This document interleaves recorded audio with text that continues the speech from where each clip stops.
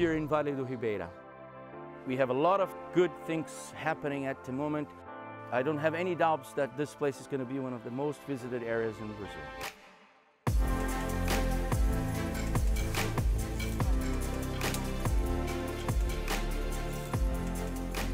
Yesterday was honestly one of the most wild adventures I have ever done. We were going up and down all these crazy boulders. It was freezing cold water. It was sort of like that cryotherapy where out in the second you get out, you're just so invigorated and refreshed, and it was so fun.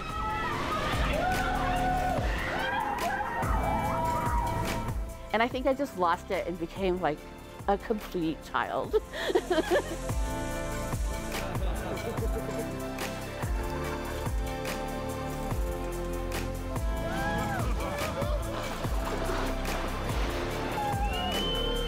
The big surprise for me was that, we could land in Sao Paulo, the biggest city in South America, and then take a quick drive and just be in these, virgin jungles, this beautiful forest. What you want when you come to a destination like this.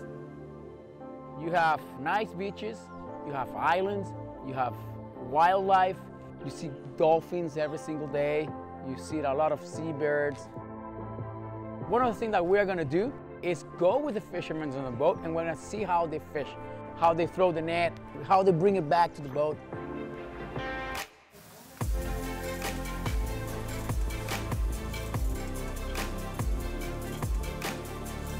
My favorite hike by far was the one we did along the river bank.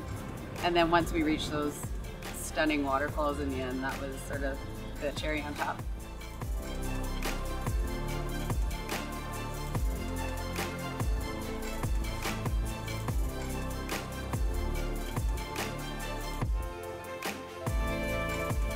The locals, the people here are very happy to be seeing this event because it's very important to them. This is a region that breathes tourism, so it's important that we showcase this region for both Brazil and foreigners to boost visitors here in the state of São Paulo.